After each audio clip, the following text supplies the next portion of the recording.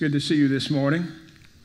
If you have your Bible, would you please turn to Genesis chapter 7. Genesis chapter 7. And the title of this sermon is When God Closes the Door. When God Closes the Door. We are in Genesis chapter 7 in our study through Genesis, which, in my opinion, is probably the most important book in all of the Bible. Why is that? Because if you do not get the foundation of Genesis, everything else will be suspect. If you cannot believe the first 10 words of God's Word, namely, that in the beginning God created the heaven and the earth, if you cannot believe that, you might well question everything else He said.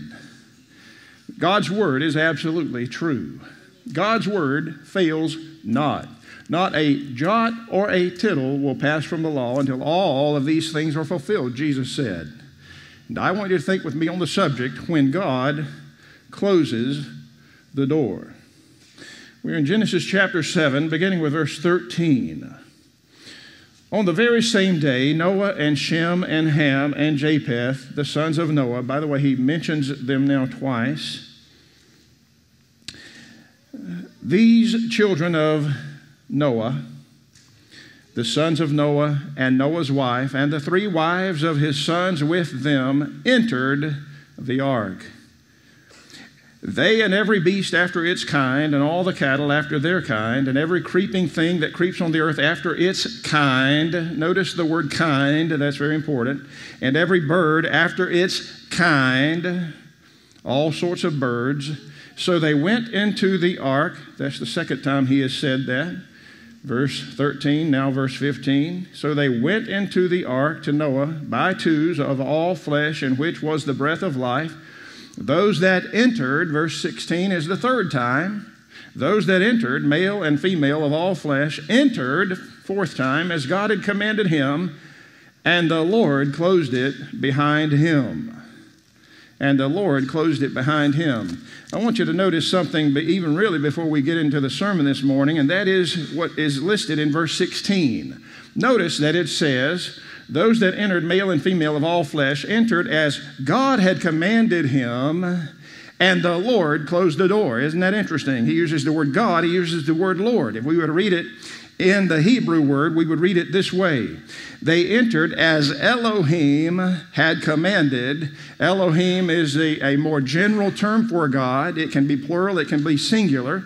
And Elohim, they entered as Elohim had commanded him, and Yahweh closed the door. Yahweh is that word, that name that God gave to Moses in chapter 3 of Exodus. When God said, I'm sending you. And Moses said, who shall I tell them is sending me? And God said, I am that I am is sending you. That's the word Yahweh. So they went as God commanded them, and Yahweh closed the door. Isn't that interesting? Because if we just read the story of Noah, we might somehow think that he pulled that door shut, and he did not. God shut the door. We are reading about, of course, the great flood upon the earth, a very real flood, by the way, which covered the entire earth, by the way. Why do you need to say that? Because you and I are living in a day where all of God's word is doubted, and none more so than the flood in Noah's day. It was a worldwide flood. In fact, interestingly enough, the other day I was reading about how much water there is on the earth compared to how much land there is on the earth. The earth is about 71% oceans, water, about 29% land. If you were to take all, and it reminded me that when the Titanic sank, it's 2 miles below the ocean. That's a long way. But it reminded me that I was reading something that said if you were to take all of the water in the ocean and cover America with it, just America, it would be 107 miles deep all over America. Think about that. Isn't that interesting? God destroyed the world with a worldwide flood. In fact, you can go on down to verse 19 if it were not clear enough, so that all the high mountains everywhere under the heavens were covered. It really can't get much clearer than that. It was not a localized flood. I've read that through the years where somebody says, well, it was really a localized flood. It wasn't, and I don't know why somebody wants to say that kind of thing because it's not true. It was a worldwide flood, just as God said. By the way, that is why they find fossils all over the globe. Fossils. Animals do not normally become fossils.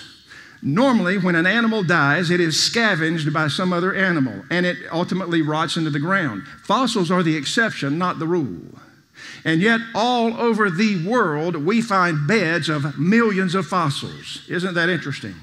That is why also they find rapid burial of plants and animals all over the world. That is why they have found over 7 trillion tons of vegetation buried in the coal beds on every single continent, including, I might add, Antarctica.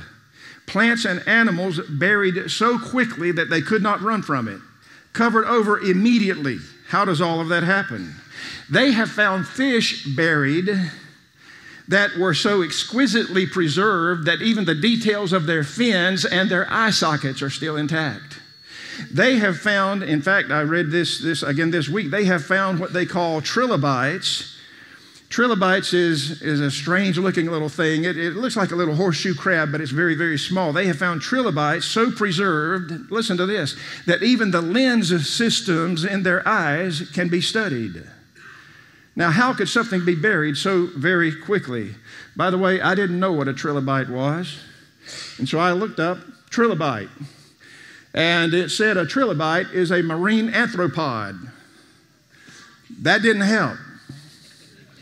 A marine arthropod. As I say it, so I called up some pictures of it. It looks like a little horseshoe crab, sort of, but they're supposed to be very hardy. Very strong, able to withstand lots of things. They are finding them everywhere. In fact, scholars, so-called, tell us they first appeared at the beginning of the Cambrian period. That was about 542 million years ago. Now listen, when you read or hear anybody say 542 million years ago, you can just discount anything else they say. They are guessing. They are guessing apart from God. They are trying to explain things apart from God. But you see it everywhere today. It's not even a theory anymore. In fact, you can get a cereal box, and on the back of it will be a dinosaur that existed how many ever millions of years ago.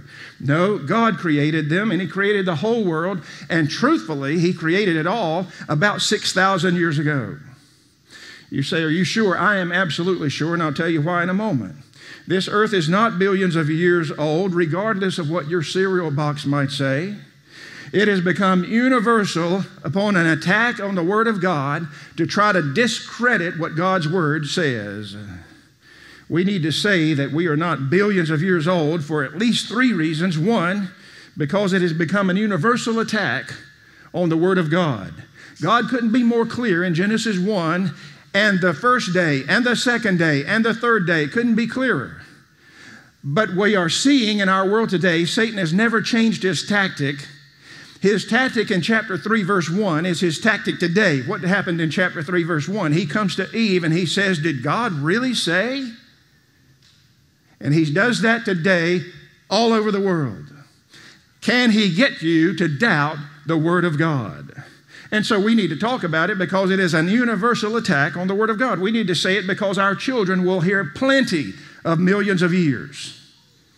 Millions of years. Thirdly, we need to say it because they are specially created by God and are absolutely not a result of a marine arthropod called a trilobite. They are specially created by the Lord. Well, what are some of the evidences that we are not billions of years old? I'll just mention several of them very quickly. You ready? Here we go. 1, the oldest tree ever found. You ever think about that? The oldest tree ever discovered is a bristlecone pine tree in Wheeler Peak, Nevada. That's the oldest tree they've ever found. By its rings, it is dated to be at 4,300 years old. Now, why is that so important? Because if we're billions of years old, we ought to have trees that are way older than that. But the oldest tree we've ever found is 4,300 years old. In fact, they named it Prometheus. You may remember that Prometheus was the Greek mythological god who supposedly created the world and stole fire from the humans. They named it Prometheus. In fact, sometimes Prometheus is the hero of the Greek flood story, and there are numbers of flood stories all based on what God has done. By the way, sad little Prometheus was cut down in 1964 by a student at UNC Charlotte who was doing his doctoral work in geology. He needed some samplings and got permission to cut down Prometheus. Hadn't that made you upset all week long? His name, by the way, was Donald Curry. As I say, he was a grad student at UNC Chapel Hill. And so the Prometheus tree was soon replaced by what they have named the Methuselah tree, the oldest tree alive, another bristlecone pine that was found in the Inyo National Forest of White Mountains, California. But even it is dated at 4,852 years old. Here's my point. If we're so old, we ought to have trees that show that. Secondly, the oldest reef in the world, may know, is the Great Barrier Reef. Right? You've heard of that, off the coast of Queensland, Australia. That reef system is composed of some 2,900 individual reefs and 900 islands stretching over 1,400 miles. It is the biggest structure ever made by living organisms, composed of billions of tiny organisms known as, this may be on your final, coral polyps, the Great Barrier Reef. Scientists have been measuring that reef for years now. And when you date it back, they find that it could not be more than 4,200 years old, the Great Barrier Reef. Isn't that interesting? Is there a third observation? Sure. How about Earth's slowing rotation? Earth's slowing rotation. You may know that the sun's heat causes winds to go from the north to the south. The rotation of the Earth causes winds to go from the east to the west. Maybe you knew that. That is called the Coriolis effect. And it is proportional to the Earth's rotation. That is changing and is continually measured. You may know that the rotation of the Earth is slowing at about 0.008812 seconds per year. If the Earth were, here's my point, if the Earth were billions of years old, it would have been traveling so quickly nothing could live on it. Nothing. So when they say it's billions of years old, they've got a lot to prove. Here's another. How about the Earth's declining magnetic field? Are you aware that the magnetic field of the Earth is declining? Studies over the last 140 years show a declining of the Earth's magnetic field. At the current rate, as little as 25,000 years ago, the magnetic field would have been so major that life could not have been supported here. One more. How about the salt in the oceans? When you go to the oceans, you know how salty it is. You try to get it in your mouth and it's nasty. But if we were billions of years old, can you imagine how much salt would be in our oceans? Let me just share with you. The water in our oceans contains about 3.6 dissolved minerals, which we call salt. For years, scientists have been measuring that. We know that an estimated 457 million tons are deposited annually, while 122 million tons leave the ocean through various methods. If evolution were true, the oceans would be so salty that nothing could live in them. And even if you accept evolution, which I certainly do not, the salt in the ocean, the Earth could not be more than 62 million years old. By the way, it's not near 62 million years old. Why say all of that? Well, one is because of the unrelenting attacks on the Word of God. Another reason is because our children and many of our adults will not hear anything like that in this world that we're living in. Here's a third reason. Because there's a general denial of God in our society. If I can be persuaded that God doesn't exist, then why would I need to give my life to the Lord Jesus Christ? If I got here apart from God, I don't need Him today. And that's where we're living in America today. In fact, as I was thinking about that, you might have heard last week that they think they have maybe, possibly, supposedly, hopefully, maybe found life on Venus. Did you read that last week? Well, aren't you glad you're here? Last week, scientists found it's called phosphine gas in the clouds over Venus. They're all excited about it because it means there just might be life on Venus. So I decided to print out the article. Here it is.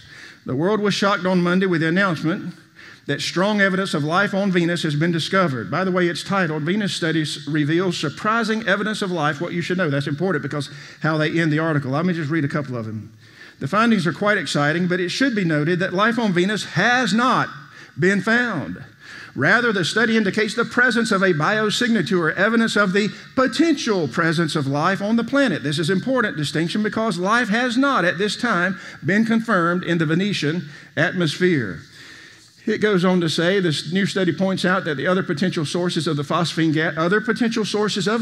gas are possible. Why don't they just say that? Including something of, quote, unknown photochemistry or geochemistry, in addition to the potential of the presence of life. More research and findings will be necessary. And I'm going to read you the last of it. Listen to this. Phosphine gas is uniquely associated with life on Earth, that is. Though the gas is found in some other parts of the solar system, it is limited to gas giants, not rocky planets where it would be quickly destroyed in the atmosphere. For this reason, the study notes that phosphine gas, last sentence, for this reason, the study notes that phosphine gas, quote, meets most criteria for a biosignature gas search, but it isn't enough on its own to make the declaration of the discovery of life beyond Earth. Now, did you hear that? It doesn't give enough to guesstimate, to make a declaration of the discovery of life on Earth. Then why did you name it, Venus Study Reveals Surprising Evidence of Life? Do you see the utter idiocy in this? We're not sure about anything, but we think we found life. Here's my other aspect of that. Isn't it interesting that this atheistic guesswork of people who refuse to believe in God, they will find a gas and think they have found life while they refuse to acknowledge that life in the womb is a human being. Isn't that interesting? It is unbelievable. They will look for gas on a planet and make all kinds of suppositions, but refuse to say that that little one growing in the womb with a heartbeat and brain waves is a human being. That's the world we're living in today. They haven't found life anywhere. Oh, by the way, here's another article. Scientists believe there may be life on the moon that traveled there from the Earth. And so they are saying that an unmanned Israeli spacecraft, the Bereshit, was carrying a few thousand tiny tardigrades. Tardigrades. You know what a tardigrade is? No, nor do I. They are the hardiest creatures on our planet. When apparently this Israeli spaceship lost control and crashed on the moon, and apparently it took some tardigrades with it to the moon. And now they probably are reproducing, and who knows what's going on up there. That's where this is heading. So what is a tardigrade? Well, you might want to pay attention because you might have come from them. You ready? Also known as water bears or moss piglets, tardigrades look like 8-legged maggots with puckered mouths. Isn't that interesting? And they're saying it could have survived the crash of that spaceship, and just maybe, everything's going along, and in a few billion years, these 8-legged maggots with puckered mouths, how different from King David, who wrote in Psalm 139:14, I am fearfully and wonderfully made. Amen? We are created by the Lord God. Maggots. Could you imagine? David goes on to say, I will praise you, for I am fearfully and wonderfully made. So I suppose if you, and don't do this, but if you called someone an 8-legged sucker mouth maggot, you might be right. Apparently, scientifically speaking, and you could add that, scientifically speaking, so we get all excited about maggots, but will not declare that a baby in the womb is human life. That's the world you and I are living in. That's the kind of reasoning that comes when a person says in their heart, I will not honor God. Read Romans 1 again. They would not give the glory to God, so they became vain in their imaginations, and their foolish heart was dark, and professing themselves to be wise, they became fools and exchanged the created beings for the Creator. Why is that so important? Because we're talking about Genesis and how all of that began. God in Genesis 7 sends a worldwide flood on the earth and destroys every living thing for the very type things that you and I are facing in our world today. As I mentioned earlier, the animals that were taken on the ark would not have been full grown. They would have been little baby animals who would grow up able to reproduce. There was no reason to take full-grown animals. So honestly, when we look at a picture of Noah's Ark and these big, tall giraffes are sticking their heads out, that's wonderful, but that's not really the way it was. And even the dinosaurs, by the way, since we're mentioning dinosaurs, the average dinosaur was not like a Bronchiosaurus. They were about the size of a dog, the average dinosaur. You had the exceptions, the big ones, but most of them were not. Here's my point, and I want to say this to our adults who know it and to our children who ought to know it. You can trust God's word. Whatever you hear anywhere, base it and compare it with God's word. Animals, when they die, as I say, do not normally become fossils. Humans do not normally become fossils. When something dies, it's almost always scavenged or done away with. A fossil is created when it's very quickly covered over. So I would ask, why are we finding marine fossils 30,000 feet above sea level in the Himalayas? Answer that for me. Well, they do have an answer. They believe that at some point an asteroid hit the earth just right and changed everything. It is easier for them to believe in an asteroid than to believe in the God of heaven. We find billions of fossils, actually more specifically straight-shelled chambered nautiloids, fossilized with marine creatures. One of the places we find them is in the Grand Canyon. There's a 7-foot thick layer within the red wall limestone of the Grand Canyon that is not just in the Grand Canyon but covers continents. That same layer, continents. How do you explain that? In fact, it stretches ultimately 180 miles across northern Arizona and into ultimately southern Nevada. It covers an area of some 10,500 square miles. This layer of fossils. How do you explain that apart from God? I can assure you it was not an asteroid. I can assure you that it was the judgment of God on a wicked world. I had one of our members call me this past week, interestingly enough, and he said, I hate to bother you, but can I talk to you for a moment? I said, sure. He said, well, I don't want to discourage you. He said, but this world has gone crazy. I said, oh, yes, it has. He said, we're seeing things that we would have never imagined in our nation today. I said, oh, yes, we are. He said, I believe the Lord's coming is very soon. I said, oh, yes, it is. Because we are living in everything that God said would precede the rapture of the church. We are living in the days of Noah. In fact, Matthew chapter 24, verse 37, Jesus said his coming would be like the days of Noah. What were those days characterized by? Two things, wickedness and violence. Are we seeing that today in Luke 17:28? Jesus said his coming would be like the days of Lot. Are we living in the days of Lot today? Well, to ask it is to answer it, isn't it? And hatred. What about hatred? Jesus said in the last days, Matthew chapter 24, verse 7, ethnic group would rise against ethnic group and kingdom against kingdom. Are we seeing that in America today? Of course we are. You have to realize that our time on earth is very short. You have to realize that our Lord's coming is very near. Here's another reason why we're seeing all of these things. Listen, because Satan knows his time is short. Satan knows not only is his time short, his doom is sure. Amen? That's why he's pulled out all stops. He's pulled out all stops to lead mankind into the very pit of a place called hell. And listen, a person doesn't have to do anything to go to hell. Just stay where you are. The broad way of destruction, we're already on it until we give our hearts to the Lord Jesus Christ. You do not have to find the broad way. Jesus spoke of that in Matthew 7:13. Because of sin, every person is on that broad way. No, you have to find the narrow road of salvation. In this flood that God sent upon the earth, mankind had decided he would live without God. In fact, mankind decided that pleasure and profit were more important to him than serving God. In that flood, you may well know, only 8 people were saved. Just 8. Think of it, just 8. Just 8. In an entire world given to wickedness and violence, there were just 8 people.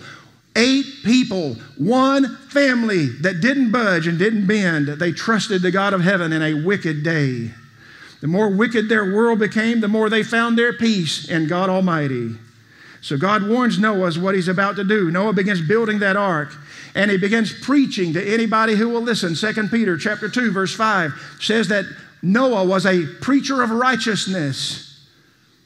For some 55 to 75 years, Noah's worked on that ark and preached to the people. And listen, not one person took him seriously. Not one person cared enough about what God was going to do to get their lives right with him. On the contrary, the more he preached, the less they believed it. And the nearer the judgment came, 8 saved because they trusted in the Word of God. I thought about that this past week when I was reminded that Hurricane Sally dumped 30 inches of rain on several areas. In fact, some of the places said they got 4 months of rain in 4 hours. Isn't that interesting? We, like Noah's day, are living in a time of unspeakable wickedness and rampant wanton violence. We're living in a day where churches are being persecuted while perversion is being applauded. God saw that mankind had become increasingly violent and wicked. That's found in chapter 6, verses 5 and 13. God is grieved in his heart that he ever made man. Grieved in his heart. And he tells Noah, Noah, 120 years is all that's left, and I'm going to destroy this world. And as God always does, he provides a way of salvation. In chapter 6, verse 14, he tells Noah to build an ark for the saving of his family. Why? Chapter 6, verse 9, because Noah was a righteous man, blameless in his time. Noah walked with God. That tells us that even in a world that had decided to do its own thing, it was still possible for someone to honor the Lord and serve the Lord. Noah, his very name means rest or comfort or consolation, is told to enter the ark when he's 600 years old, verse 11. They enter the ark, and God brings the animals, 2 of every kind, and 7 pairs for sacrifice, verse 2. They enter the ark. In fact, verse 5 sums up Noah's life. He did all that God commanded him. Then notice chapter 7, verse 4. God gave them 7 more days. I mentioned this, well, it's about to be 1140. The last trump in Israel is going to be sounding. As I thought about that, are we ready to meet the Lord? But then I thought about this, verse 4, chapter 7 of Genesis. God said, yet 7 more days and I'm going to destroy the world. Is God going to give us another week because his coming is like the days of Noah? Does that include we're going to get 7 more days? I am saying to you and me, be ready to meet the Lord. Be ready to meet the Lord. For 120 years, God has not acted yet. For 120 years, the world gets worse and worse and worse, and Noah keeps preaching. So I want you to notice 5 quick things this morning. Number 1, Noah's faith is honored, verses 13 through 15. Noah and his sons are named again to tell us at least 2 things. 1, to honor Noah and his family and their faith in the Lord. But secondly, to show that of all the people living on the earth, only Noah and his family believed God. I would add a third, and that would be this, that what God says he's going to do, he's going to do. What God says he's going to do, he's going to do. You can trust God's word more than you can trust the word of anybody or anything else. How many people were on the earth then? Well, that's an interesting question. So I looked up answers in Genesis, those who run the ark in Kentucky. They suggest there would have probably been around 750 million people on the earth in Noah's day. 750 million people. Makes it all the more hard to believe that 742, 700 million, whatever that it comes up to. I'm sort of like Jethro on the Beverly. I have to take my shoes off to count much higher than that. It means all the world except 8 people trusted the Lord. All the world except 8 people did not trust the Lord. The 8 people did. Now, Answers in Genesis says our birth rate in 2000 was a growth rate of about 0.012%. If you add that, there could have been up to 4 billion people on the earth in Noah's day. Here's the point. Only 8 were saved. Secondly, God's creation is affirmed. Notice the word kind in verse 14. The word kind, here's what that means. Here's what kind means. It means he took the types of animals, not every animal. Okay?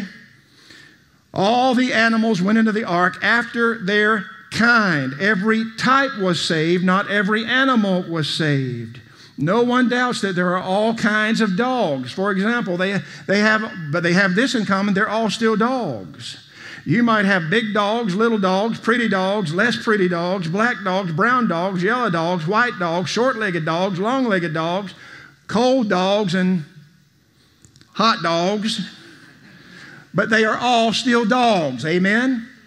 Not in a million years will a dog turn into a cat. Besides that, why would it want to? God took all the kinds of the animals on the ark, okay? All the kinds of the animals. No one denies that species change and adapt, but they do not become something else. The only time an animal becomes something else, listen carefully, the only time something becomes entirely something else is in the science books and the museums in America. That's the only time. God took the kinds of animals on the ark. Thirdly, God's order is demonstrated. Look at verse 15. So they went into the ark to Noah by twos of all flesh, in which was the breath of life. God does everything in order. Amen? That's why everything in His church is to be done in order. 1 Corinthians chapter 14, verse 40. God is a God of order. God is a God of order. You go out at night and look at the stars, and the reason the astronomers can tell us this is that and that is that is because God is a God of order. God is a God of order. Notice also these animals were tamed and under the power of God. Noah did not have to chase them, and he did not have to fear them. God is directing all of it. Number 4, God's care is evident. Look at verse 16. I thought about that this week. Isn't it remarkable that God saved the animals too? Isn't that interesting? You ever thought much about that? God didn't have to save the animals. God could have, with a word, created every one of them once again, but He saved the animals. Isn't that interesting? Julie and I have been talking this week. If the Lord comes in the rapture and we're gone that quickly, what's going to happen to our little Callie? Can I tell you what I honestly think is going to happen? I think Callie's going to go right with us.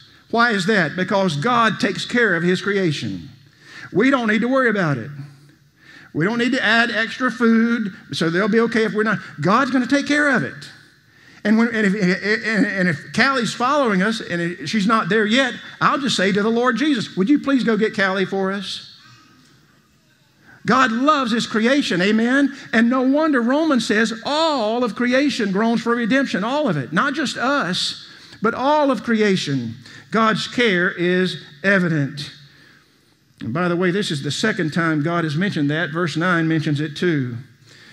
Now, He brings the animals not so that they can be worshiped. He brings His creation not so that it can be worshiped, but so that they can be enjoyed.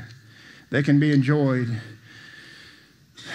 By the way, and we'll close, when a person rejects God as all of these did, when a person rejects God, they don't cease to worship.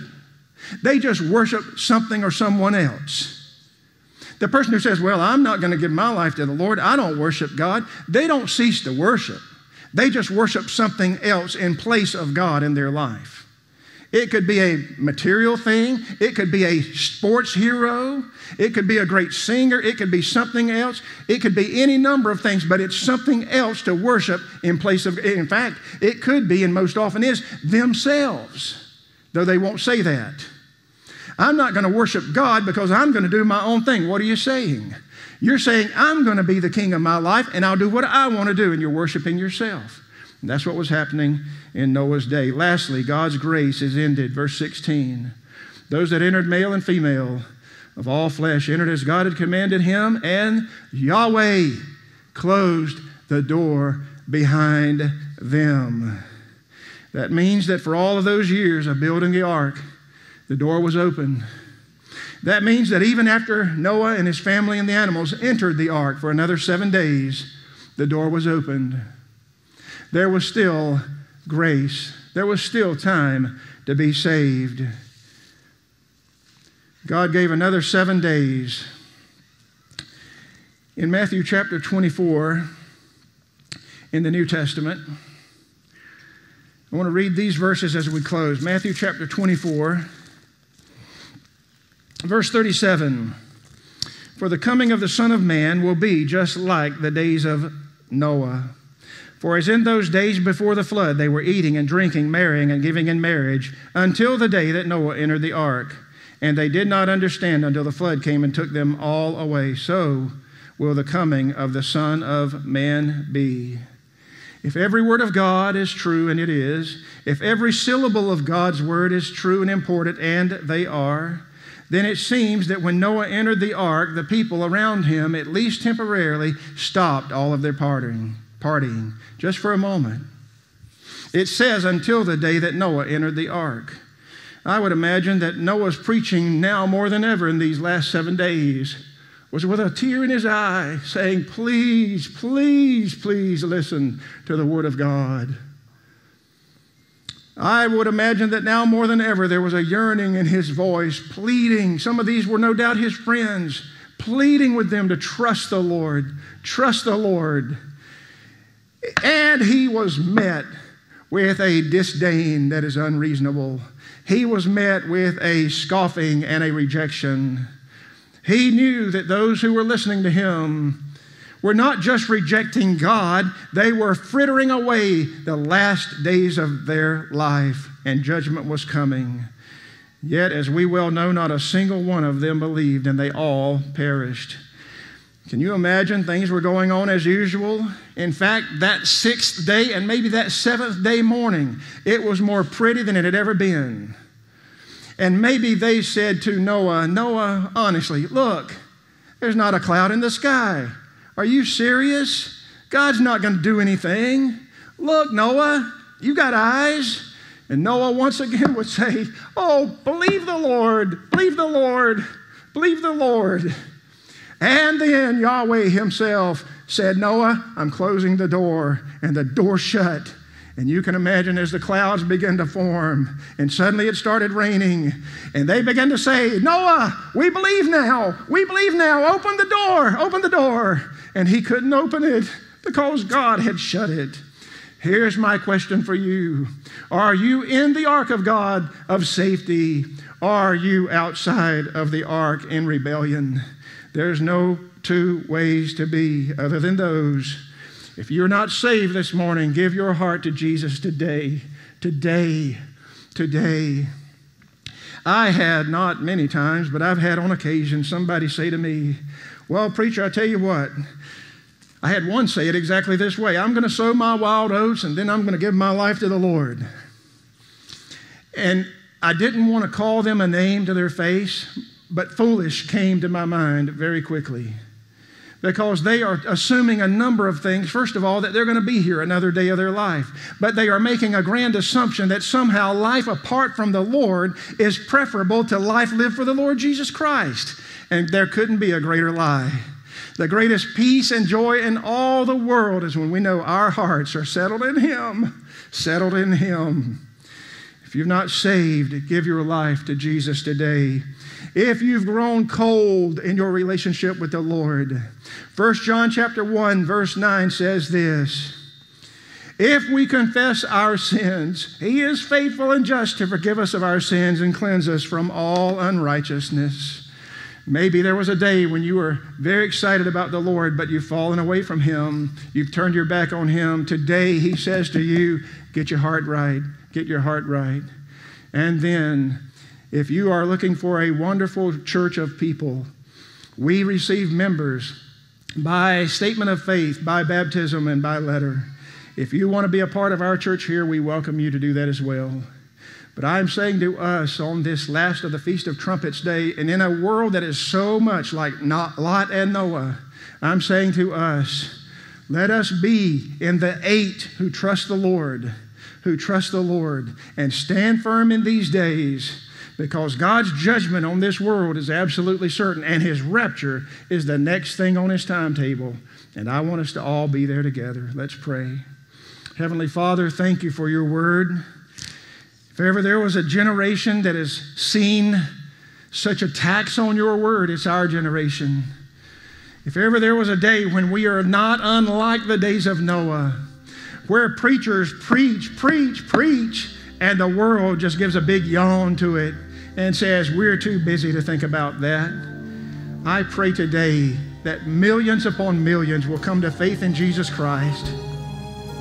And I pray, Lord, for every person who says they are a Christian, may every single one of us rededicate our hearts to you today, to be more on fire for you, more obedient to you than we've ever been in our life, more looking for your promises and your work than ever before, is our prayer today in Jesus' name.